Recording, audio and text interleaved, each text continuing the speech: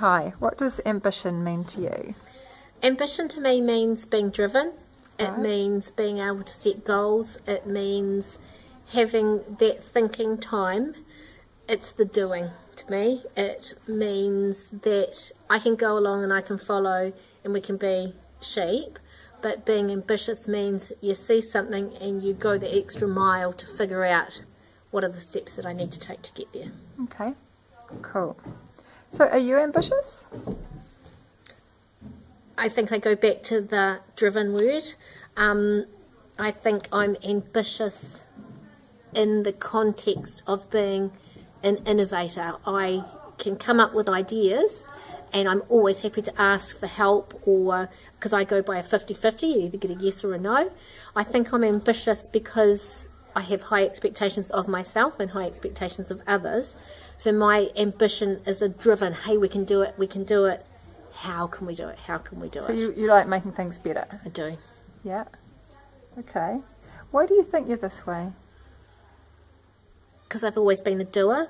Right. I think in my family context that I grew up with, you've got to get in and do, and if you want something to happen, we'll support you, we'll encourage you, but it's got to come from you. It's got to be like what we were saying before, that having that drive, that determination, and it's maybe this way when I was little because I always had good support. I was a treasured and a lucky child. I was a loved child that had 4 siblings before me that looked after me, and a whole decade in between when I came, so I was nurtured and looked after and always encouraged to get up and have a go. My whole professional life in education, that's what education's been about as well. How can we do things differently? What is the way? I've never been a round shape that's been trying to go into a square hole. Right. And so some of the kids that you teach, do you think they all have that kind of support in their background? No. No. No. And as a teacher, I see you working really hard to kind of compensate for that. Is that something that you consciously bring to the classroom? I believe I do. I believe every child has a beauty, a richness in them, and I would always work really, really hard to try and draw that out so it can be seen. In my professional career, there's been times when I've been seen as risky. Right. Because I am the one that asks the question, I am the one that says, but why? Why are we doing that? So in that context, I have, and quite happily, to be able to be reflective and go, oh, I don't fit in there, I don't fit in that system. Because while schools are an institution and we're just now changing from that industrialised, we've all got to work together, we're now embracing more of the individual and really happy and excited about where education is going. I've already got 20 years plus under my belt in education. I'm more than happy to have another 20 years. Okay.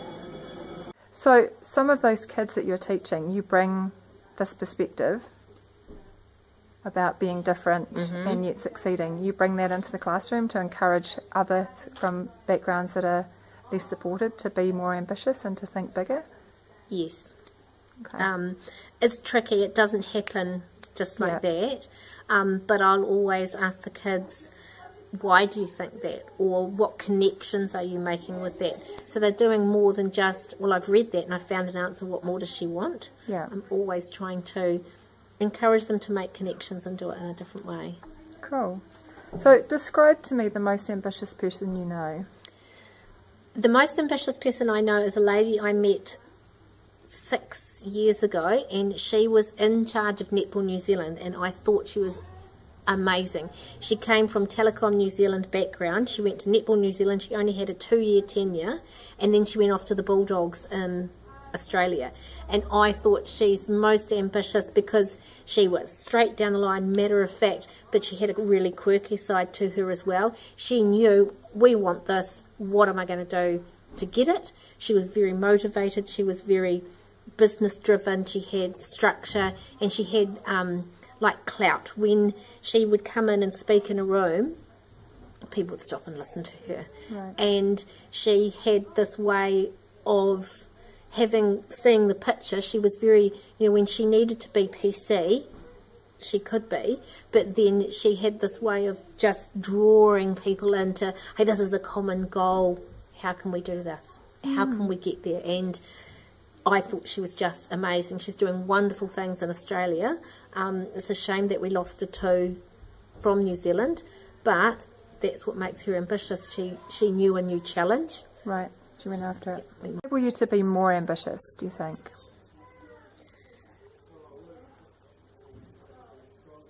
I think I'm actually a doubter. I doubt myself. I know I come across as being bubbly and can handle anything, but initially when I read that question I was going to say time, more time to do stuff, but it does come back also to self-doubt. I will do something and then stay awake at night because I forgot to thank that person, or oh my gosh, if I've done that, what does it mean for that person? So sometimes I know I rein myself in because I think no, and that fear of being the Indian that gets shot down. If I do this, am I setting myself up as a target?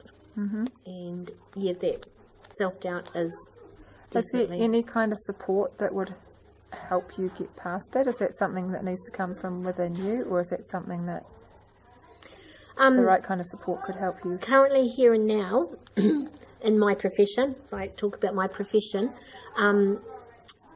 it is so busy, and you have to be reflective, like drawing out the best in the kids.